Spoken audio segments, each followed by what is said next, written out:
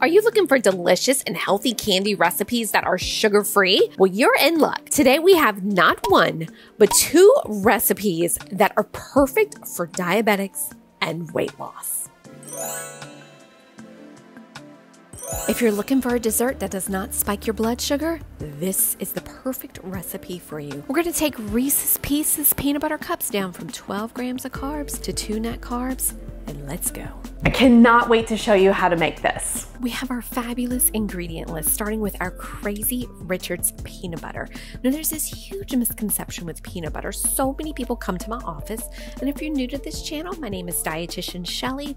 During the day, I work with clients to help lower their blood sugars, be it they have diabetes, prediabetes, or insulin resistance, as well as lots of women with hormonal issues.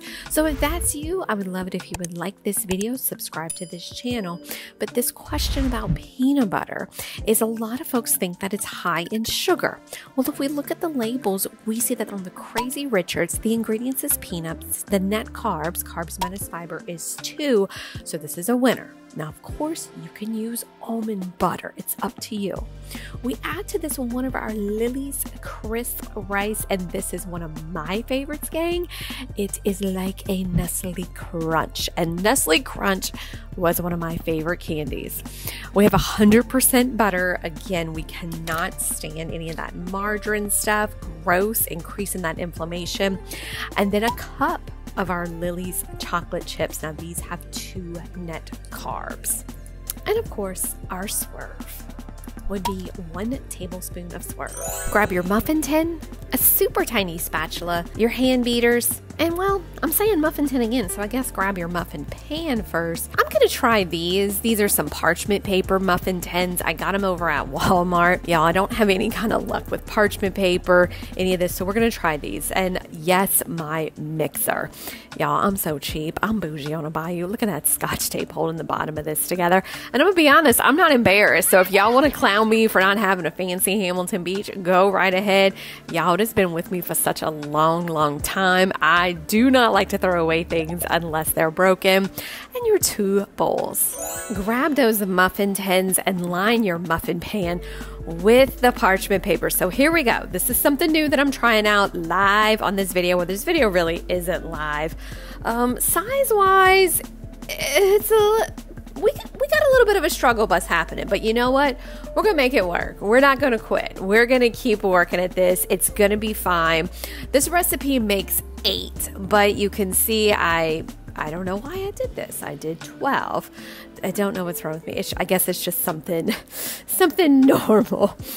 Go ahead when you're done with that. It's a little bit of a disaster. Grab one of your mixing bowls and grab that Crazy Richards. We're going to add a 1/2 cup of this. Now you can see with natural peanut butter. So, because remember the ingredients are just peanuts. We're on the struggle bus as well. With this, you may need to use a spoon. You may need to warm up the spoon by putting like some hot water over that spoon, but I guarantee you it's worth it. Go ahead and add a tablespoon of that Swerve to this. So Swerve is made from select ingredients from different fruits and vegetables. So it's 0 calorie, it's non-GMO, it is absolutely awesome. But the only thing I disagree with Swerve and a lot of our other sugar replacers, be it you use allulose, be it you use monk fruit, is that I don't measure cup for cup. I feel like it gives an aftertaste when it does that. And I'm gonna do a video down the road on how to cook with sugar replacers because we make a lot of mistakes. But I encourage you to use half the amount. So if you use a cup of sugar, use a cup of Swerve. Or if the recipe calls for a cup of Swerve, use 1/2 cup. It's really gonna make a difference in that taste. Add a tablespoon of butter. Now I'm using a baby spatula. You can mix this. Again, you're going to have to manipulate this a little bit. This is not going to be a 1-second deal. But in reality, this is only about 1 to 2 minutes that you'll need. You see I'm pressing down on the peanut butter. I'm pressing down on the butter, the Swerve. I'm really trying to mix this together because I don't want, whenever I grab my hand mixer, for it to explode all over the place. Now, it will get a little bit messy. You know what? Who cares? The best kitchens are the messiest kitchens. I'm telling you that right now. When you feel comfortable enough, when you feel things are combined enough, go ahead and grab the mixer. Yes, mine does have that Scotch tape on it, and give it a good mixture. You want to make sure it's pretty smooth, all the lumps are out, that the butter's really mixed into that peanut butter, because we don't want to just take a bite of butter And we don't want to take a bite of the swerve. Really get it nice and mixed. When that's done, place that bowl aside and grab your smaller bowl.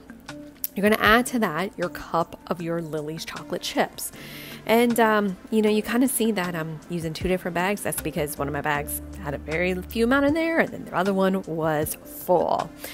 And you kind of see there that I'm dancing a little bit with that crazy Richards. We're going to add another 4th cup to this, okay? And yes, we're going to go ahead and crush that Lily's bar. I keep it simple, gang. I'm not going to use a knife and cut it on up. I'm using my fingers, crunch, crunch, crunch, crunch, crunch, crunch. Yes, I'm going to take a bite of that. I love me some chocolate. And yes, y'all, I am a girl who loves to lick the beaters. Let me know in the comment section if that's you. Go ahead and let's get ready to go to that microwave. Follow me to the microwave, and I had some coffee in there. Oops, get it on out of there. We're gonna microwave this on 30-second increments. You don't want to do it all at once, because what'll happen is it'll get burned and you'll be mad, and then you'll write a nasty comment, and I don't want that. And hey, shout out to Mireille. That's my daughter. She's helping me with filming this. And we're going to do it in 30-second increments until it melts. It took me 3 times. So just to kind of give you a perspective, don't do a minute 30 seconds. I promise you don't want to have burnt chocolate on your hands. It's going to stink. It's going to smell. You're going to get angry.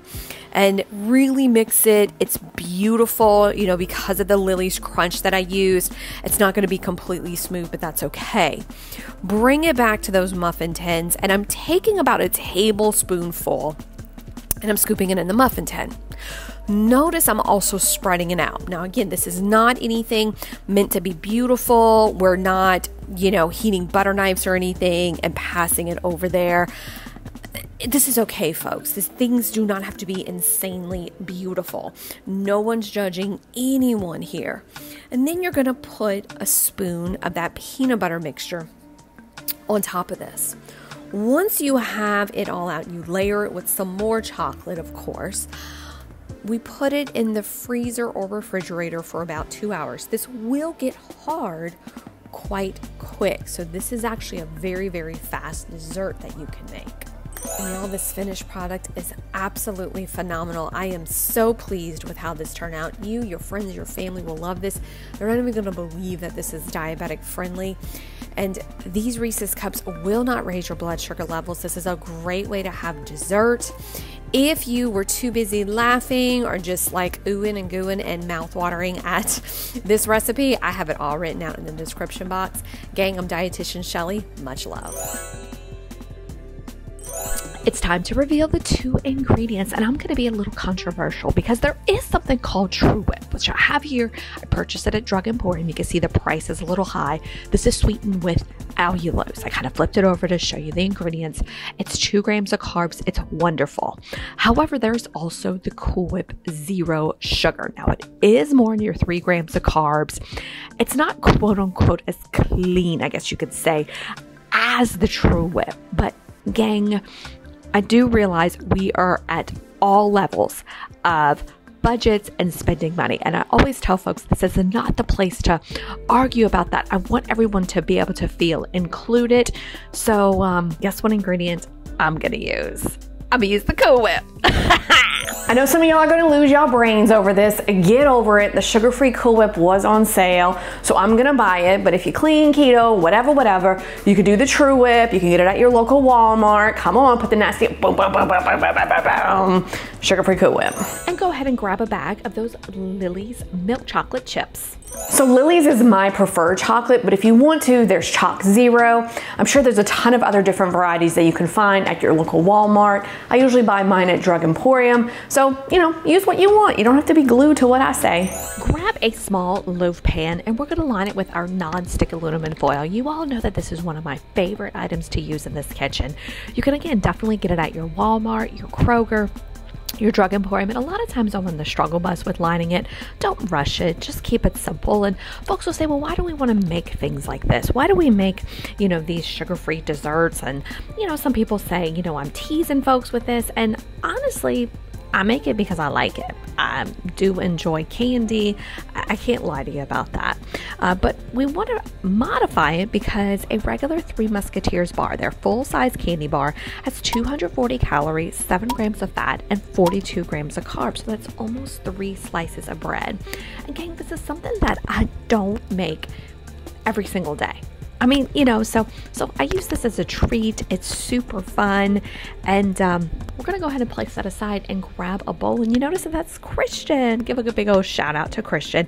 He cut the bag open. He poured the chocolate chips in. Now we're going to take this over to the microwave, and we're going to microwave it in 30-second increments. It's crazy important because it's very easy for us to go, oh, let me just microwave it for a minute. Well, we don't want burnt chocolate. It actually melts very, very quickly. You're going to go back and forth with it about 3 times, and it works wonderful. Now, to this, once it's smooth, we're going to combine our Cool Whip in here. Now, again, a little trick that I want to show you all is I don't believe in lopping the entire container in because it's going to be a pain in the butt to serve. The Cool Whip's still going to be, like it says, cool. It's going to be cool. And the chocolate's hot, so it's going to harden a little bit. So you really have to bring those muscles in and stir it. And I do it like half a container, maybe like another little scoop here and there. You do it how you wish. I don't advise using a hand mixer for this. I prefer to stir it, but again, this is up to you. These are your recipes, and I want you to feel as comfortable as possible doing this. Once it's combined, we're going to pour it into our pan, and notice I'm using, you know, kind of like a flat edge spatula. This may be called something specific. If it is, let me know in the comments section. And it is a little hard to do this. You know, it's going to take a little bit of manipulation, but that's okay. That's okay. You know, you could use a butter knife, use whatever you want to do. And it's going to get a little messy. That's okay as well. I say the messiest kitchens are the best kitchens. So many folks are like, your kitchen's a mess. And I'm like, yeah, because I eat in there. We're going to take this over to the freezer. We're going to freeze it for about 1 to 2 hours. Once that is done, you go ahead and take it and remove it from your pan, and you want it to have a hard kind of feeling. Now, honestly, I probably should have froze mine a little bit longer, but I was just excited to taste this. Yes, I was. And then this is where I made a boo-boo. I should have kept that spatula to cut it. I'm using a knife. You can see my fingers are getting a little sticky, a little messy. That's okay. Now, off camera, what I did, notice I'm kind of cutting it into pieces, is I melted about a half a cup of lilies. I am not that type who's going to dip the entire, you know, piece of that chocolate or that nougat, as people will say, in the chocolate, the melted chocolate. I'm going to kind of drizzle it on top. I really prefer that method. Once you're done drizzling, you're supposed to put it back in the freezer, but I want a piece. I'm gonna eat it. I'm showing it off to you. Gang, this lasts in the freezer. It's a great snacky snack to do.